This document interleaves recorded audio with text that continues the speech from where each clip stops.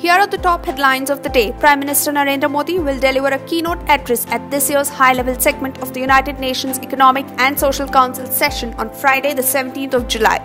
Set against a changing international environment and the COVID-19 pandemic, this session will focus on critical forces shaping the course of multilateralism and explore ways to bolster the global agenda through strong leadership, effective international institutions, a broadening of participation, and enhanced significance of global public goods.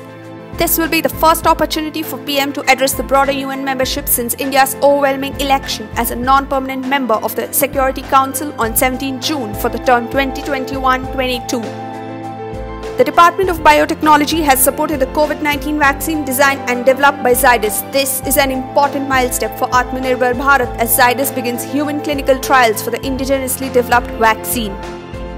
India's targeted measures have contributed to a steady increase in the recovery rate of COVID cases. As the graph shows, from mid-June 2020, after crossing the 50% mark in recovery rate, there is a steady increase in the recovered patients and decline in the number of active cases. 63.25% of the COVID-19 patients have recovered so far. Simultaneously, there has also been a steady dip in the active cases from around 45% in mid-June 2020 to around 34.18% as of now.